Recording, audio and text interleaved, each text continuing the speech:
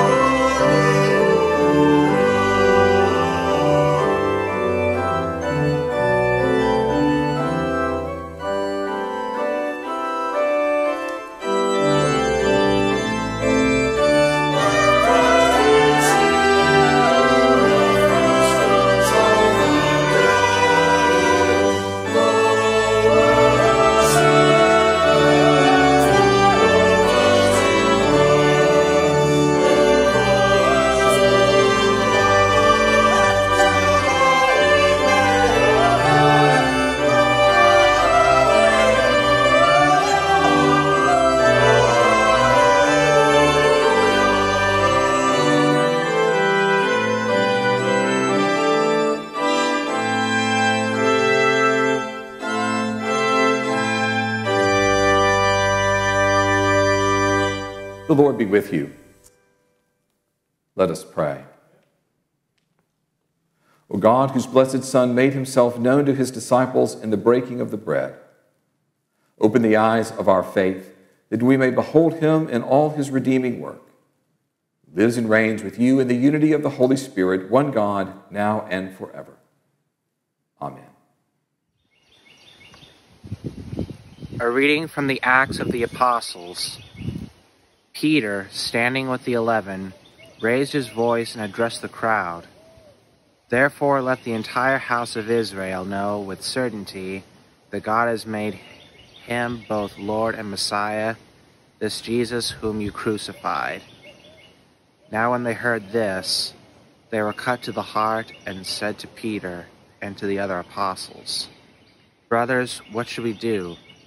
Peter said to them, Repent, and be baptized every one of you in the name of Jesus Christ, so that your sins may be forgiven.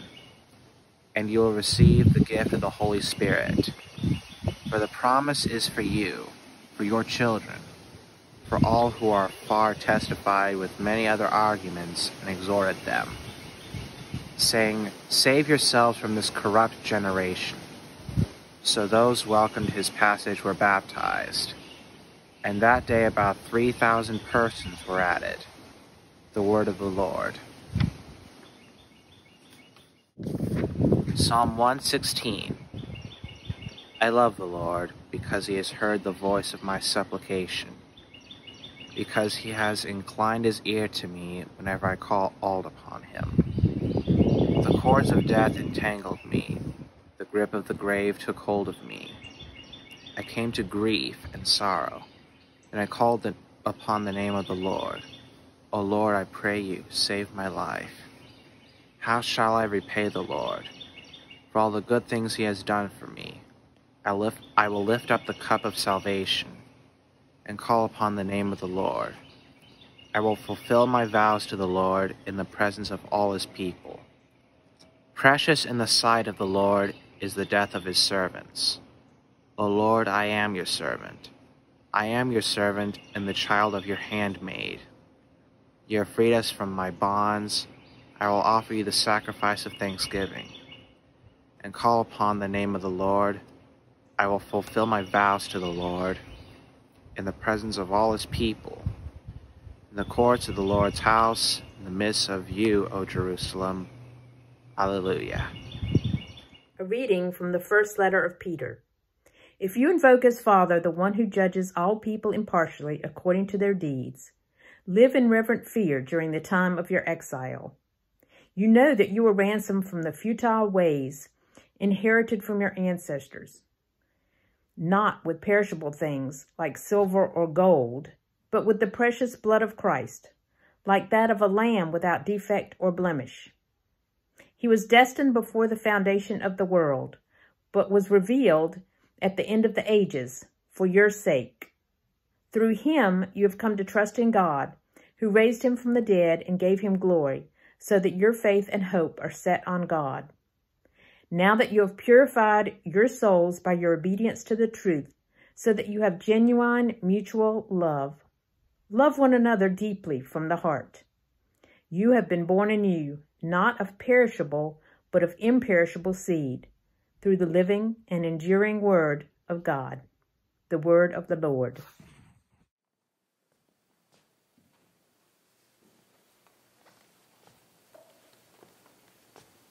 The Holy Gospel of our Lord Jesus Christ according to Luke. Now on that same day, 2 of the disciples were going to a village called Emmaus, about 7 miles from Jerusalem, and talking with each other about all these things that had happened. While they were talking and discussing, Jesus himself came near and went with them, but their eyes were kept from recognizing him. And he said to them, "What are you discussing with each other while you walk along?" They stood still, looking sad. Then one of them, whose name was Cleopas, answered him, "Are you the only stranger in Jerusalem who does not know the things that have taken place here these days?" He asked them, "What things?" They replied, "The things about Jesus of Nazareth, who was a prophet, mighty in deed and word before God and all the people, and how our chief priests and leaders handed him over to be condemned to death and crucified him. But we had hoped that he was the one to redeem Israel. Yes, and besides all this, it is now the 3rd day since these things took place. Moreover, some women of our group astounded us. They were at the tomb early this morning, and when they did not find his body there, they came back and told us that they had indeed seen a vision of angels who said that he was alive. Some of those who were with us went to the tomb and found it just as the women had said, but they did not see him." Then he said to them, "Oh, how foolish you are, and how slow of heart to believe all that the prophets have declared. Was it not necessary that the Messiah should suffer these things and then enter into his glory?" Then beginning with Moses and all the prophets, he interpreted to them the things about himself in all the scriptures. As they came near the village to which they were going, he walked ahead as if he were going on.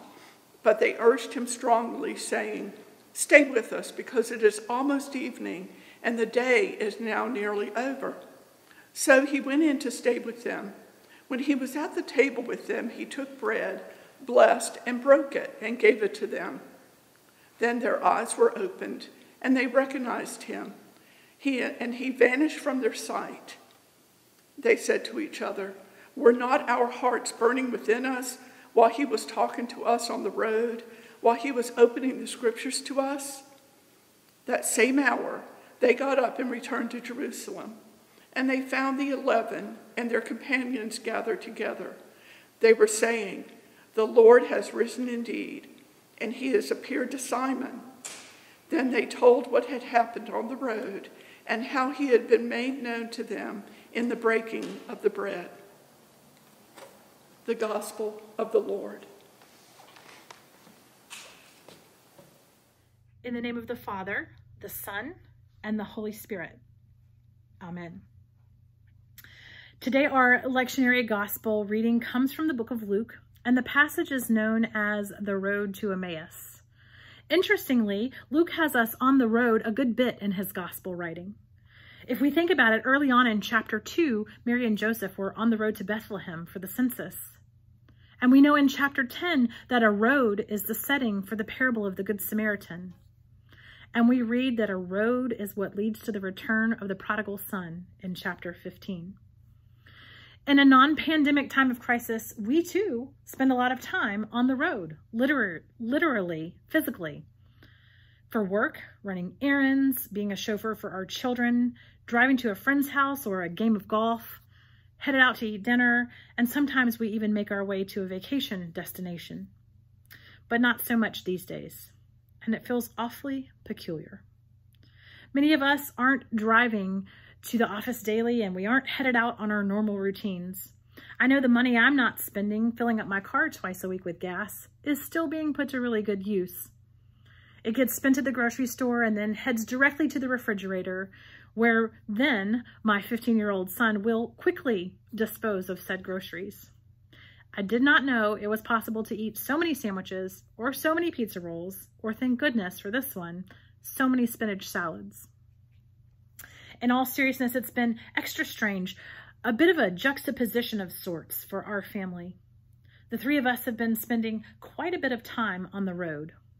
The roads of our neighborhood, that is. It feels quite odd to be teaching one 6-year-old to ride her bike without training wheels, and one who just turned 15 to drive a car. It took Myers about a week and a half and a few scraped knees, but she's mastered balancing her bike. And I bet now we've ridden the 600-yard stretch of road between our house and the stop sign 1,000 times, and I love it. And before COVID-19, Blaine was to begin driver's ed and his behind the wheel time, so we're circling the block, learning the basics of driving a car, and I love it. But bike and car all wrapped up in one is a bit mind-boggling. It feels strange.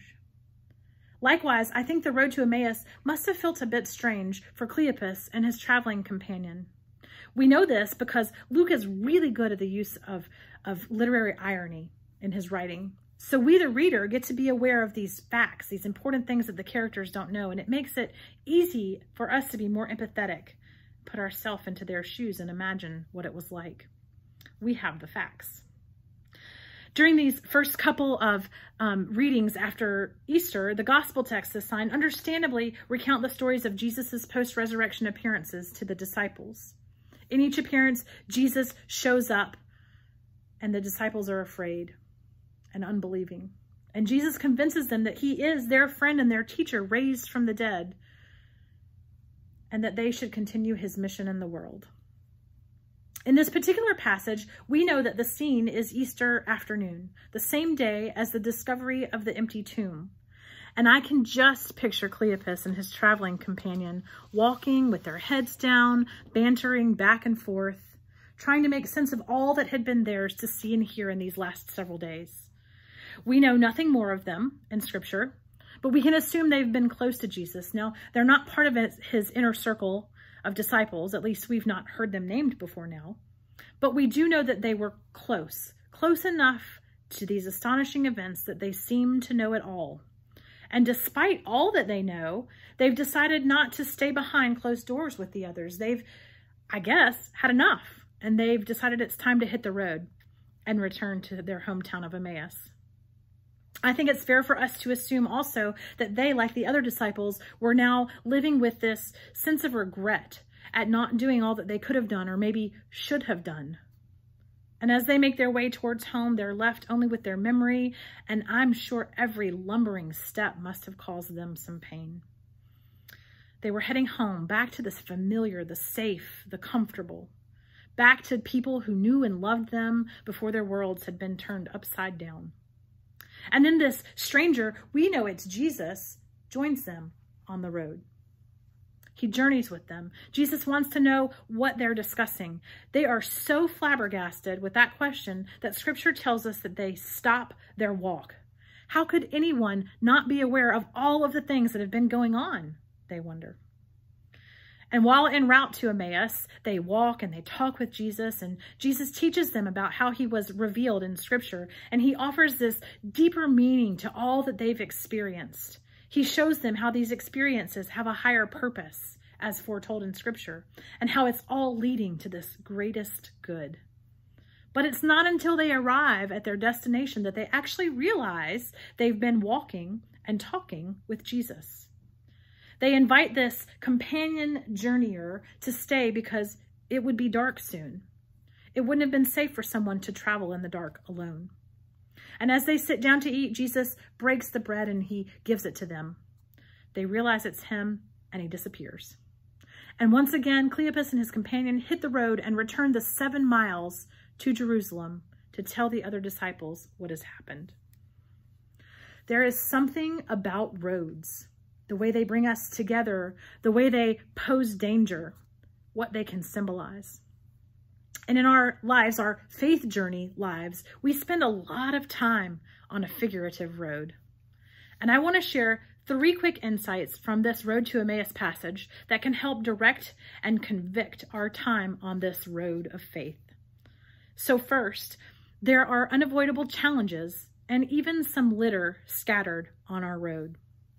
Bumps and curves aren't really an easy thing for a 6-year-old on a bike or a newer driver to negotiate, but they are unavoidable and they definitely keep things interesting.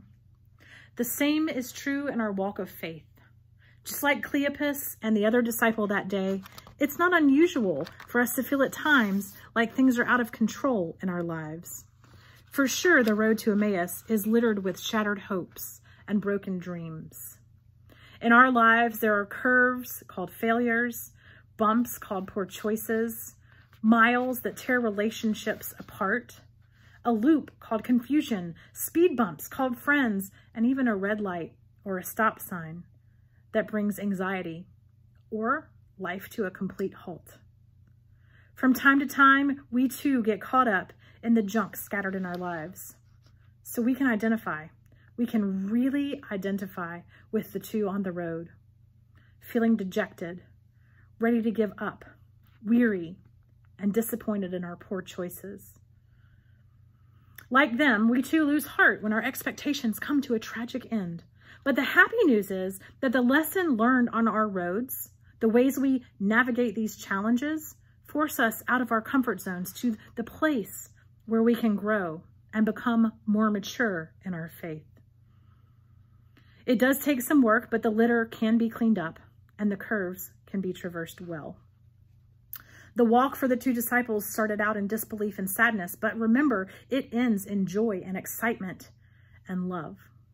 That can all be true for our path too. Second, sometimes a U-turn is necessary.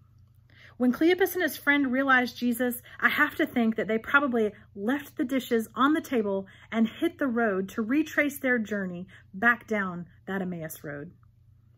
They suddenly want to be back with the others. Unexpectedly, even the setting of the sun on a dark country road filled with potential robbers or deadly animals was not going to stop them. What had them confused just hours prior was now energizing them.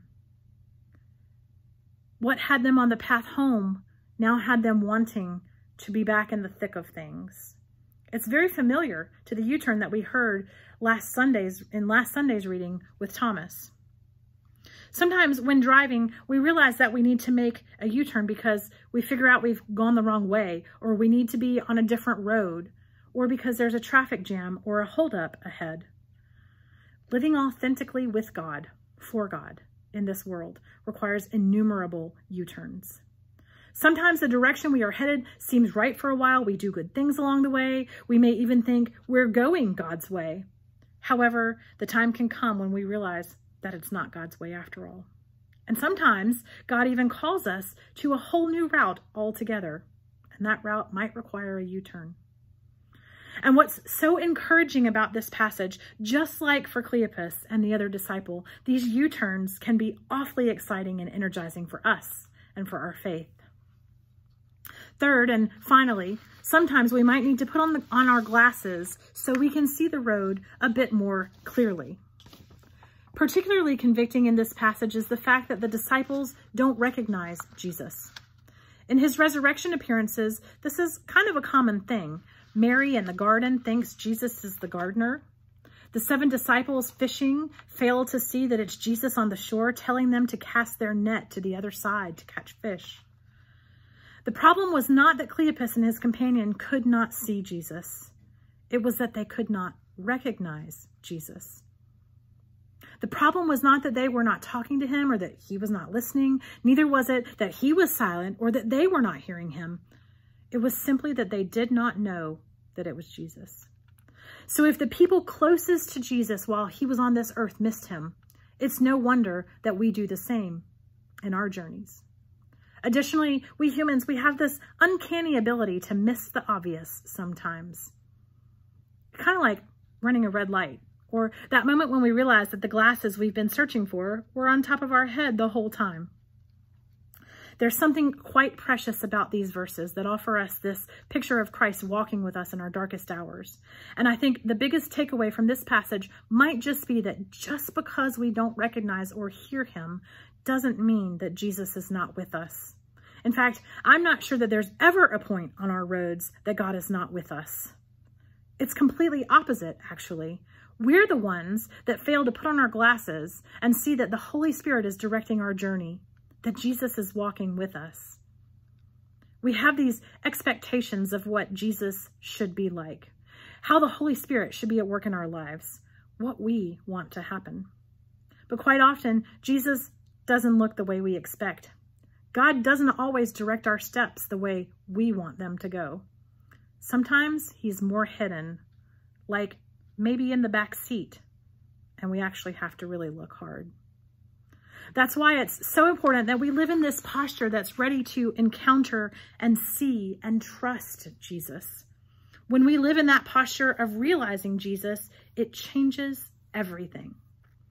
The way we talk, the way we encounter other drivers on the road, the way we intentionally slow our lives down, the way we serve others, the way we build our relationships, the way we make decisions, how we set our schedules for ourselves and for our children, and so on to impact every aspect of our lives. Jesus is not just someone who shows up on Sunday. I love this Road to Emmaus passage. It is convicting. It is powerful. It is full of obstacles. There is litter, U-turns, and lessons. And it has been my privilege to share with you this morning. Again, there is something about roads, the way roads bring us together, the way they pose danger, what they can symbolize, and certainly how Jesus journeys with us on them. Amen. Let us profess our faith in the words of the Nicene Creed. We believe in one God, the Father, the Almighty, maker of heaven and earth, of all that is seen and unseen. We believe in one Lord Jesus Christ, the only Son of God, eternally begotten of the Father, God from God, light from light, true God from true God, begotten, not made, of one being with the Father. Through him all things were made. For us and for our salvation he came down from heaven. By the power of the Holy Spirit, he became incarnate from the Virgin Mary and was made man. For our sake, he was crucified under Pontius Pilate. He suffered death and was buried. On the third day, he rose again in accordance with the Scriptures. He ascended into heaven and is seated at the right hand of the Father. He will come again in glory to judge the living and the dead, and his kingdom will have no end. We believe in the Holy Spirit, the Lord, the giver of life, who proceeds from the Father and the Son. The Father and the Son he is worshipped and glorified. He has spoken through the prophets. We believe in one holy Catholic and Apostolic Church. We acknowledge one baptism for the forgiveness of sins. We look for the resurrection of the dead and the life of the world to come. Amen. Let us pray for the church and for the world. Grant, Almighty God, that all who confess your name may be united in your truth, live together in your love, and reveal your glory in the world. We pray for Michael, our presiding bishop, Samuel and Anne, our bishops, Peter and Brad, our priests, Wendy, our deacon, and for all bishops and other ministers. Lord, in your mercy, hear our prayer. Guide the people of this land and of all the nations in the ways of justice and peace, that we may honor one another and serve the common good. Lord, in your mercy, hear our prayer. Give us all a reverence for the earth as your own creation, that we may use its resources rightly in the service of others and to your honor and glory. Lord, in your mercy, hear our prayer. Bless all whose lives are closely linked with ours, and grant that we may serve Christ in them and love one another as he loves us. Lord, in your mercy, hear our prayer. Comfort and heal all those who suffer in body, mind, and spirit. Give them courage and hope in their troubles, and bring them the joy of your salvation. Lord, in your mercy, hear our prayer. We commend to your mercy all who have died, that your will for them may be fulfilled, and we pray that we may share with all your saints in your eternal kingdom. Lord, in your mercy, hear our prayer. Let us pray for our own needs and those of others. Lord, hear the prayers of your people, and what we've asked faithfully, grant that we may obtain effectually to the glory of thy name, through Jesus Christ our Lord. Amen. Let us confess our sins against God and our neighbor. Most merciful God, we confess that we have sinned against you in thought, word, and deed, by what we have done and by what we have left undone. We have not loved you with our whole heart. We have not loved our neighbors as ourselves. We are truly sorry, and we humbly repent. For the sake of your Son, Jesus Christ, have mercy on us and forgive us, that we may delight in your will and walk in your ways, to the glory of your name. Amen. Almighty God, have mercy on you, forgive you all your sins through our Lord Jesus Christ, strengthen you in all goodness, by the power of the Holy Spirit, keep you in eternal life. The peace of the Lord be always with you.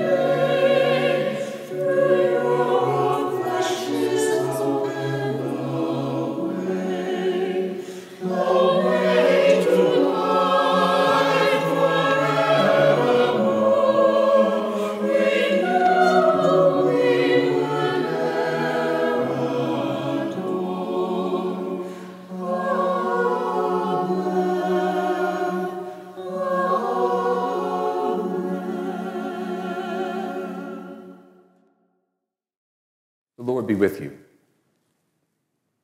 Lift up your hearts. Let us give thanks to the Lord our God.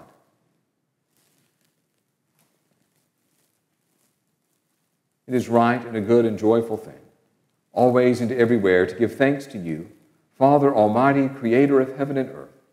But chiefly are we bound to praise you for the glorious resurrection of your Son, Jesus Christ our Lord. For he is the true Paschal Lamb who was sacrificed for us and has taken away the sin of the world. By his death he has destroyed death, and by his rising to life again he has won for us everlasting life. Therefore we praise you, joining our voices with angels and archangels and with all the company of heaven, who forever sing this hymn to proclaim the glory of your name.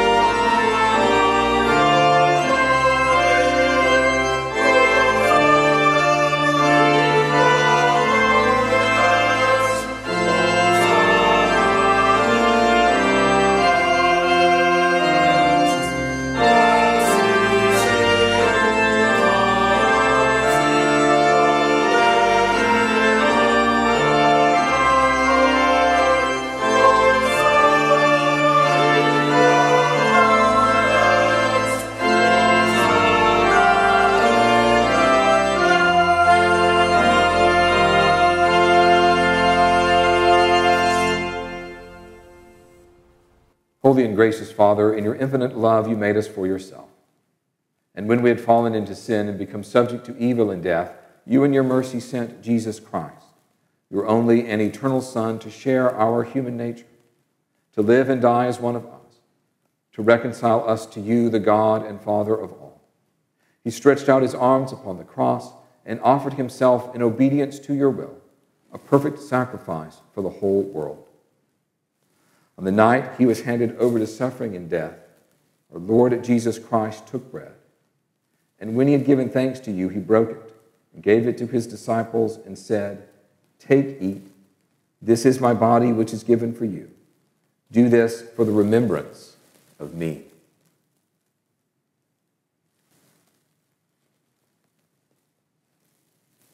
After supper, he took the cup of wine. And when he had given thanks, he gave it to them and said, "Drink this, all of you. This is my blood of the new covenant, which is shed for you and for many for the forgiveness of sins.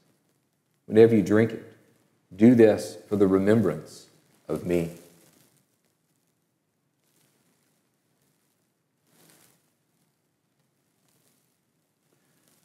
Therefore, we proclaim the mystery of faith.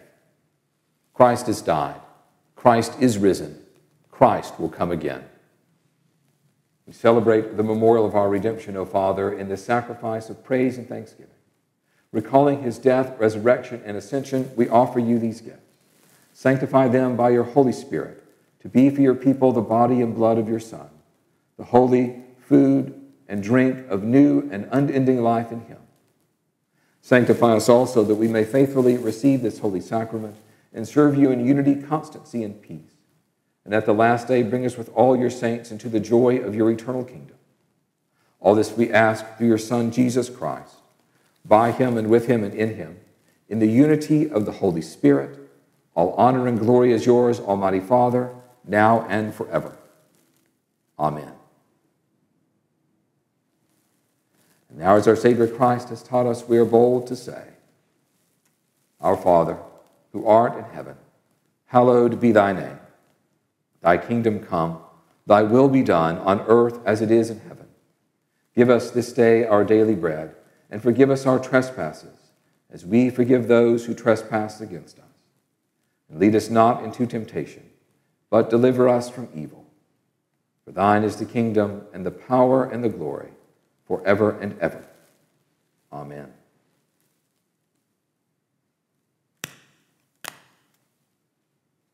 Alleluia. Christ, our Passover, is sacrificed for us. Therefore, let us keep the feast. Alleluia.